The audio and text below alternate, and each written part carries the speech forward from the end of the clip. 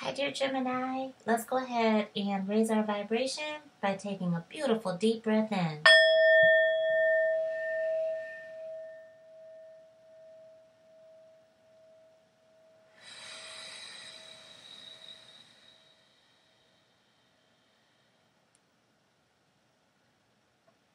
Thank you so much. Thank you, Divine Source. Thank you so much. Thank you so much. Dear Gemini, we're going to go through what blocks you have in your love life, and then we're just going to go from there. Thank you so much. I feel like already I'm seeing Native American cultures. I'm seeing battles lost.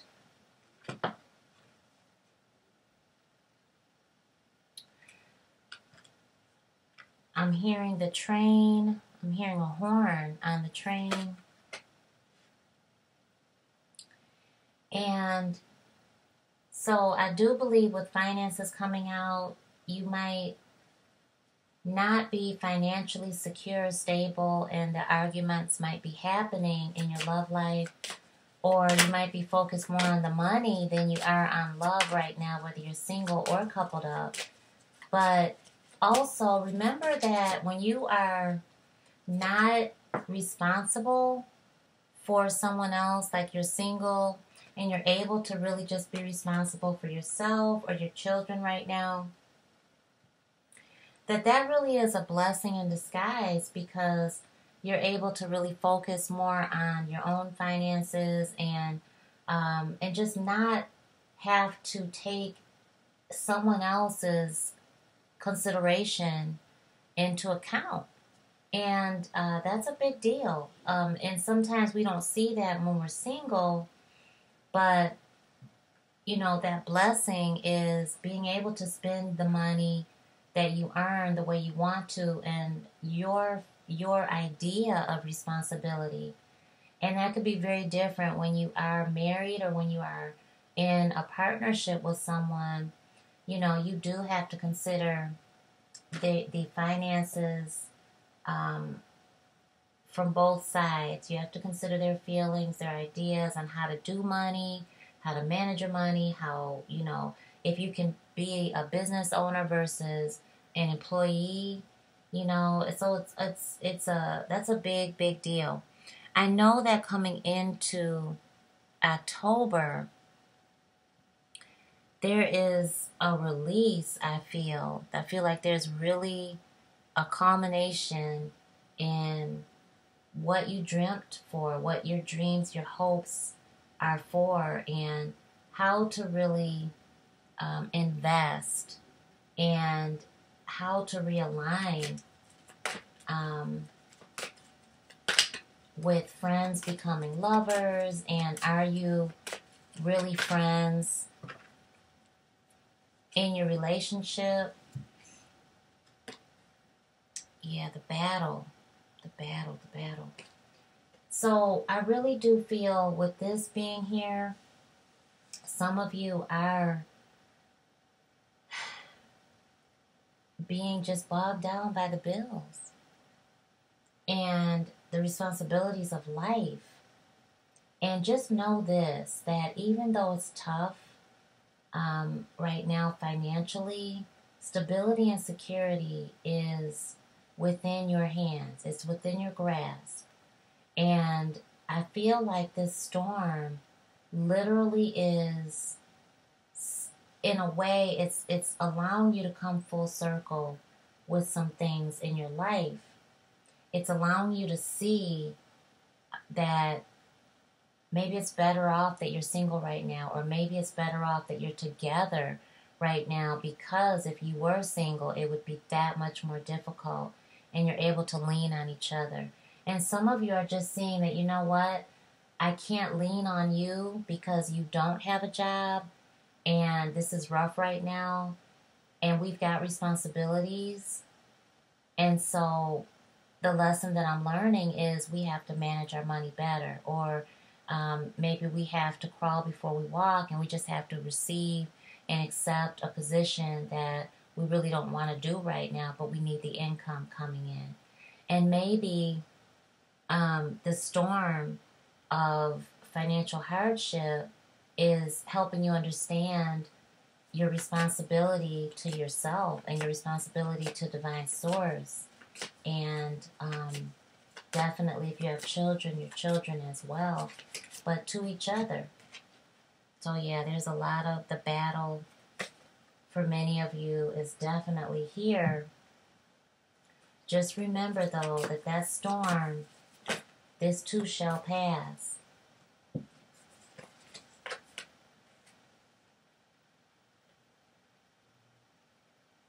It's a good time to go on an adventure with the spirit of the emu. And you know what? It doesn't have to be this adventure that's going to put you in a financial, hold or restraint. But it can just be an adventure in the house. It can be a picnic on the living room floor that's dinner, but you just do it in a way that there's an adventure there. You might have movie night, family night, couples night inside the house. Kids have to be in their room, or, you're making a plan to have a date. Get dressed up and really, even if you're in the house or you're in your backyard or something like that, that you're able to just make it more pleasant. I also feel like some of you are releasing yourself from the toxic love because mid-month for you, there's true love. Give or take 72 hours of the 16th, certainly thereafter, there's a new beginning. And it's a new beginning in the type of love that you really want. And it's definitely true. It's definitely real. And I feel like when you're doing something, when you're doing what you need to get this homeostasis, this harmony back in your relationship life, you might even be open to joint accounts. And sometimes it's the complete opposite because you realize there's been spending from a partner that you didn't know about. And that could be really rough. That's really toxic. But remember this, that no matter what financial storm is hitting your love life right now, and you also may feel like, well, I'm broke. No one's going to want to be with me. I can't afford to even take anyone out on a date. There's a lesson in there that do you really even want to be with someone who isn't going to be there for you when the chips are down? Thank you so much. Thank you so much. But pray for the void to be replaced. That toxic, unhealthy relationship that you've got to release. It's karmic. And pray for the relationship. But pray for the void to be replaced by the loving bonds and the healthy, balanced connection that you have. And here's your affirmation. I ignite the fire within me that connects me to the divine fire element. With 14 here. This is karma. There is definitely energy here that is going to be a with or without you type of a next step forward. And at the end of the month, I feel like there is this release that many of you will have, and what's out of balance is physical and spiritual. I feel like you're really questioning, are we together on physical? Did we get married because of, one of you got pregnant? Or you felt like, well, we've been together for so long. we need to stay together? Or are you single and you're feeling that once you get in a relationship, everything will kind of balance itself out and you'll have resources there, financial from your partner, and the toxic part of your love life just may be that you're walking away from toxic love, or the fact that you're healing yourself